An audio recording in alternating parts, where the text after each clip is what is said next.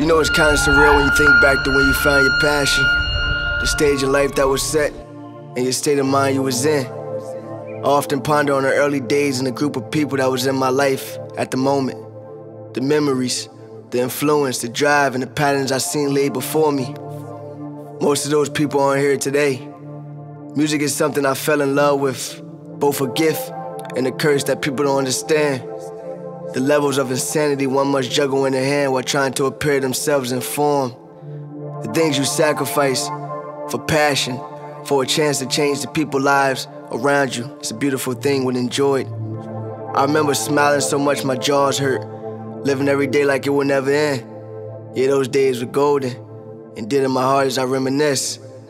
I remember my great old friend told me when we was much, much younger, one day you'll be so talented in love that you won't be able to handle it, man.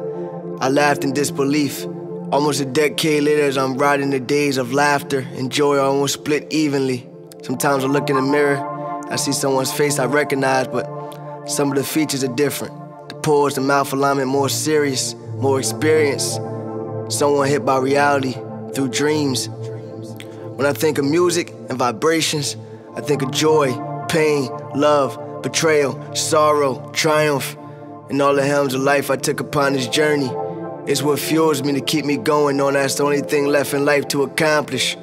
I've endured many ups and downs in this great chase. Whether I'm hated or loved, I'm forever me. I'm forever chasing what I ask God to bless me with until I'm no longer able to run a race. To my family, my brothers, my sisters, remember me for the good times we shared and memories that will never fade.